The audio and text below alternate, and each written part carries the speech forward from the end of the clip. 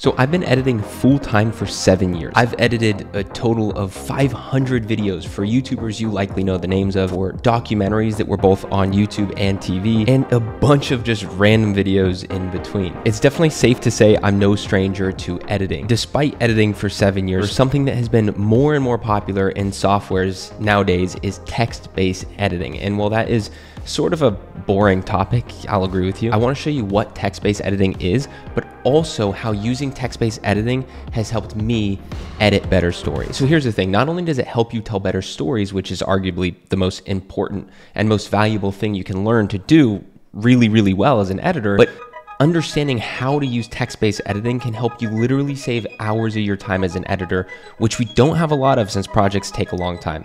Editing just takes a long time. And at the end of the day, it could really just help you save hours and hours of frustration as well. So much unnecessary heartache. But first, you really need to fully understand what text-based editing is. And I say this because while it seems pretty simple and straightforward, I've spoken to a lot of editors, and a lot of them have different definitions of what text-based editing is. But essentially, stripped down, text-based editing, it's also referred to as transcription editing, which is essentially the process of just simply editing video content by changing the video's transcription or the video's text, right? And this, paired with AI, has become a super popular and newer thing within editing softwares like Premiere Pro. And in Premiere Pro, it's been fine, I guess, right? However, I just recently switched to Davinci Resolve. And when I bought the studio version, there was something I realized it had, which was text-based editing, but not just normal text-based editing, at least compared to what I was used to. This text-based editing was very intuitive. It was fast, it was clean.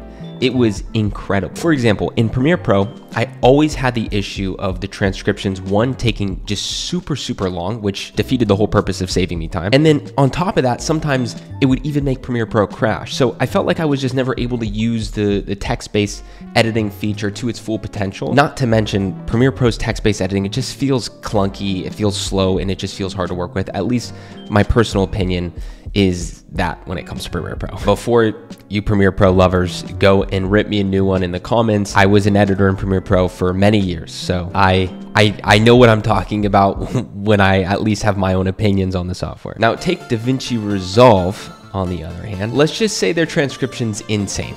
I really have no other words to describe it. I get this is just a super niche video within the editing space. I mean, I'm talking about text-based editing.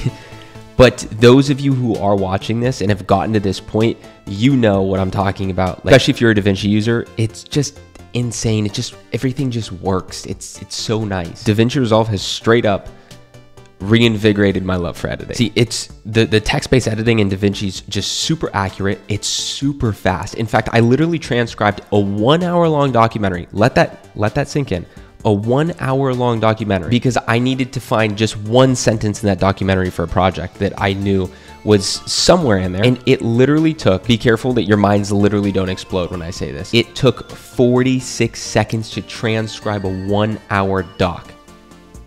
In Premiere Pro on the same computer, it would literally crash if I transcribed anything over 10 minutes. I mean, just try to wrap your mind around how insane that is. And just how much time that saved me, because if you don't know, I would have alternatively had to scrub or sift through that full documentary, hoping that I was focusing well enough on that the whole entire time to be able to catch the one sentence I was looking for. It would have been excruciating, it would have been tedious, and it would have been time consuming. Oh, and by the way, if you thought that I read through the whole transcription, the whole documentary, just to find that one sentence that I'm referring to, well, you'd be wrong. All you need to do, and fair enough, it's the same in Premiere Pro, they have a similar feature, but it just works better in Davinci, is go to the search icon in the top of the transcription box and just search the keyword that you're looking for, and then it'll highlight all the sentences with that keyword in it.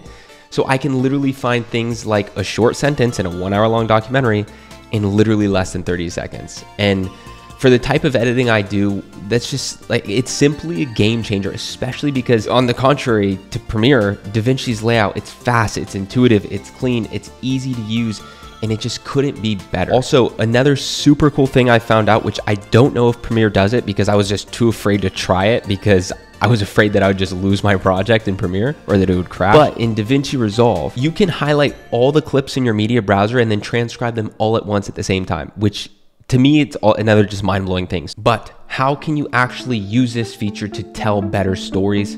because without doing that, the feature, yeah, it's cool, but it's just a feature. One of the most powerful storytelling techniques is opening and closing curiosity loops, right? Those moments in a story where you introduce a question, you introduce a thought, an idea, or just something in general that sparks interest and keeps the audience engaged. The idea is to keep them waiting for the resolution of that thing. It's like planting seeds of curiosity throughout the whole video. And that's exactly why, for example, there's been big YouTubers who've worked with me like, hey, what's the secret to retention-based editing? I always say the same thing.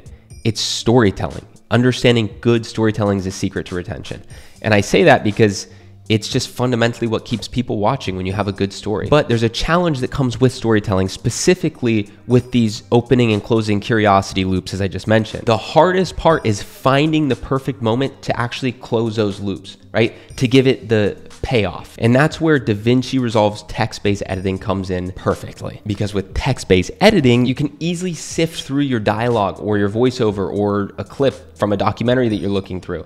You can identify the exact moment when you opened a story loop, and then you can quickly, very, very quickly locate the perfect clip to actually close that and give that a payoff. For example, just imagine that you introduce a question at the beginning of your video, like, what's the secret to telling a better story? And then later on, you want to actually deliver the answer in a really impactful way, right? Giving this video a little bit of storytelling or a little bit of, I don't know, satisfaction. Instead of scrubbing through hours of footage to find the right take.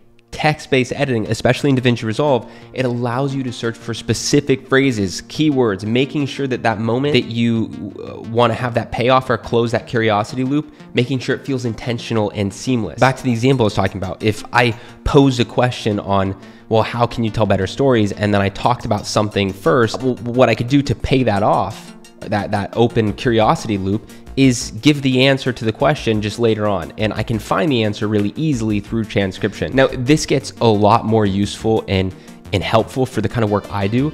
I edit YouTube documentaries for a YouTuber. I edit for multiple YouTubers, but for one of the clients I work with, and probably the most time-intensive client, it's like Johnny Harris style documentaries, right? And I'm having to sift through a lot of third-party like B-roll footage. And when doing so, transcription comes in absolutely perfect. I mean, at the end of the day, this feature not only saves you time, it also helps you create more cohesive, more engaging narrative pieces or edits, keeping your viewers engaged, hooked from the start to finish. When you use this tool properly, you can do incredible things. So with that power you now hold in your hands of text-based editing, you're not just cutting clips, but you're crafting stories that flow effortlessly and seamlessly. And at the end of the day, you're becoming a better storyteller.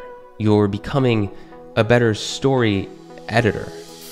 By the way, as I mentioned a little earlier in this video, I just switched to Davinci Resolve. I've loved it so far. And I challenged myself to learn the software and edit an actual documentary client project in that same 7 days. So there are some big stakes there since it was literally my livelihood on the line. And I documented the whole thing, and it was definitely hard, but I learned a lot and I'm glad I did it. The only problem is I've just been working on the edit for the past 2 weeks because I've been so busy, but that video is going to come out probably around next week. So if you're interested in that, then make sure to subscribe to this YouTube channel. It'd be greatly appreciated.